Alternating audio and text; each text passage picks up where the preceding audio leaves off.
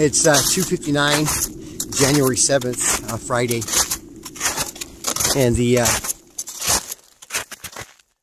Angeles Crest Highway snowed in at Crest ski area, and only a couple miles from the tunnels where the trail exits the endangered species closure on the Pacific Crest Trail. I've never seen this much snow up here. This is my 7th or 8th season doing my New Year's celebration winter through hike, going from Pasadena into Wright with a lot of snow for the year of 2022. Anyway, make sure you use snowshoes. I don't think crampons are going to work too well in this conditions. The sooner we get to the tunnels down to Eagle's Roost, the better. That's where the highway faces the sun, and there should be no snow. Should be some good spots there for tenting tonight before I descend down to Vincent Gap tomorrow morning at Islip Saddle. January 7th, Friday, about 3 p.m. I got about 2.5 to 3 hours of light left. I'll see you later. I hope I get through this.